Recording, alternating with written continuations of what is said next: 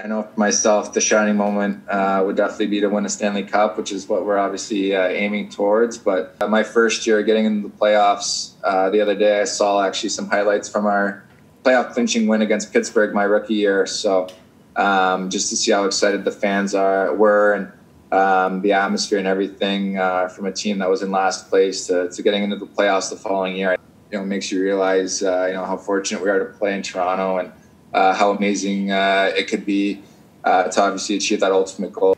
Before big games, or I think before games in general, I always, and I think it goes for lots of guys, you get some butterflies.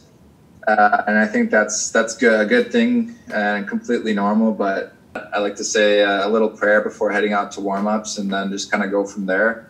Try to always remember that, I've done this plenty of times and there's nothing to worry about. Just got to go out there and have fun and then try to do my best.